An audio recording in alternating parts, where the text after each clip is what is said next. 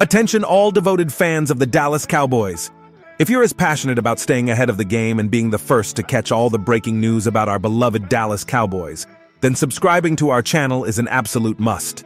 Your support means the world to us, and it's what fuels our dedication to delivering the freshest updates directly from the heart of the action in Dallas itself. So, before we dive into the latest news, make sure you've subscribed and turned on notifications. Your subscription is vital in helping us reach our goal of 3,000 subscribers.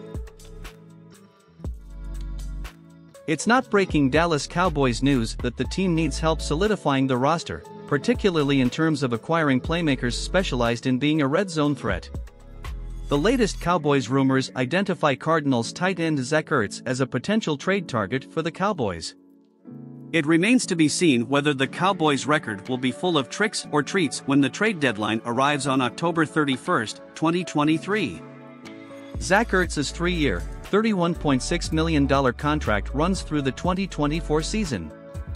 Prior to being traded to Arizona, Ertz spent 9 seasons with Philadelphia and had plenty of success against Dallas.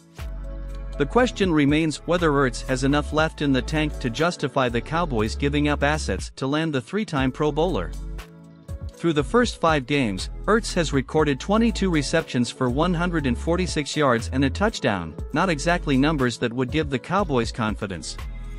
However, the veteran represents a significant upgrade from their current tight ends.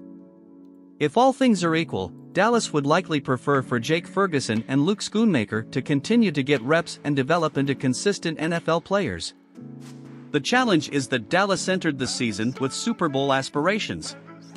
If the Cowboys do not fix their red zone woes, they likely have an early playoff exit in their future. Ertz still has 2 seasons remaining on his 3-year, $31.6 million contract that runs through the 2024 season.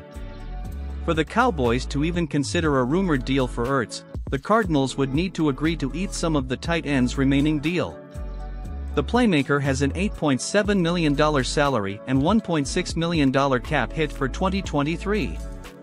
There is an out in Ertz's contract in 2024, but the Cardinals or the Cowboys, if they pulled off the suggested trade, would have to take a $5 million dead cap hit by releasing the playmaker, per Spotrac. We will see if the Cowboys' news around the trade deadline brings Dallas an additional playmaker. What do you think? Leave your opinion in the comments, like, and subscribe to the channel. See you later!